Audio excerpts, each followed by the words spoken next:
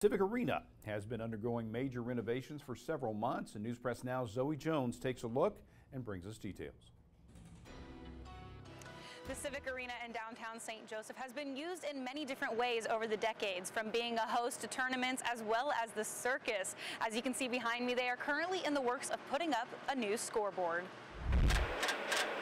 Renovations at the Civic Arena have been in the works for quite some time, from a new sidewalk outside to new seats on the inside. This week, the old scoreboard came down and a new one is going up. Nostalgia is a hard thing to beat sometimes, but when they come and see the capabilities of this new video board, I think they're going to be impressed.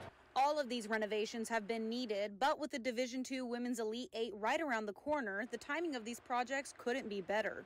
No question, I think the catalyst for this scoreboard project was the NCAA Division II Women's Basketball National Championship. And although the tournament did speed up the process, officials are also looking at what these renovations will bring in the future. We're competing with these more modern facilities, and we were lagging behind.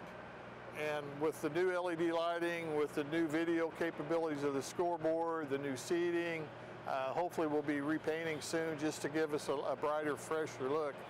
Hopefully we'll start becoming more attractive to the promoters again, and we'll have them lining up here wanting to bring shows up to St. Joe. You know, the old scoreboard served the building well. It did what it needed to do, but again, to get the building up with the times and to keep up with what we think are the demands of events moving forward, it was critical to make this major change. It is a major change, but it's going to be a dynamic change for the building. Zoe Jones, News Press Now. More details on other changes that have gone into the arena can be found in an online story on our website.